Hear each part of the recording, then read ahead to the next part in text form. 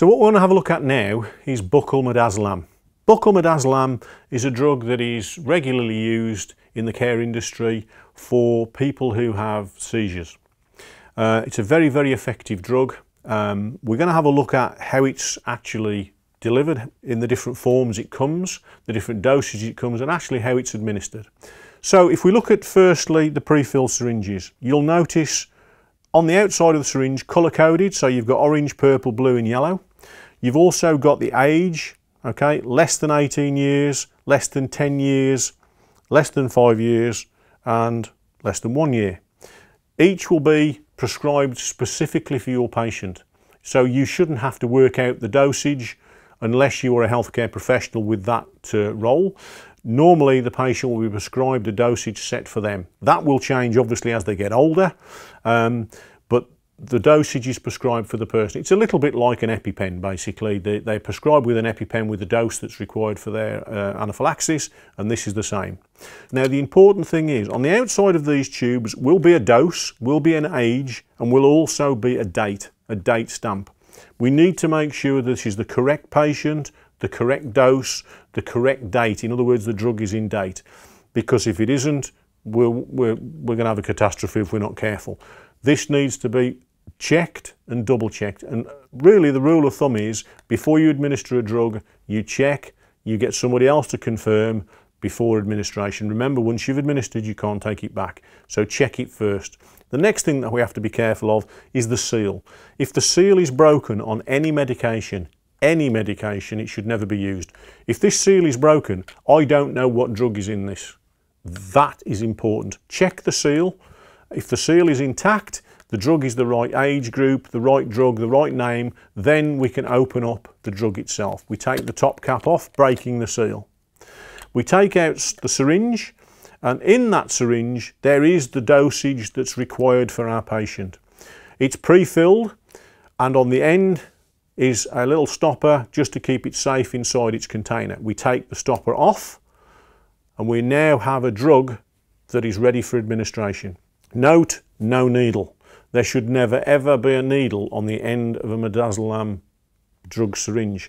It doesn't get inserted via a needle. It goes into the buccal mucosa in the mouth. So where are we talking about? We're not talking in the mouth itself. We're talking about between the gum, the outer gum, and the cheek itself. So what we do is we lift the cheek away from the gum, and remember, we're putting this into a patient that's potentially going through a heavy fit. We never put anything in the mouth. We never put our finger in the mouth. We go between the teeth and the actual gum itself and pull the gum away from the teeth, like so. And we're then going to insert the syringe into the buccal area of the mouth and squeeze the drug in nice and gently into the mucal membrane.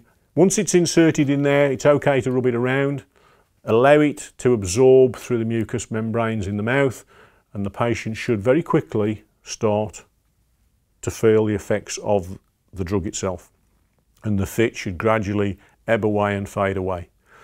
So remember, date, dosage, patient's name is all correct with the patient you're giving it, and the seal is intact actually on the tube itself.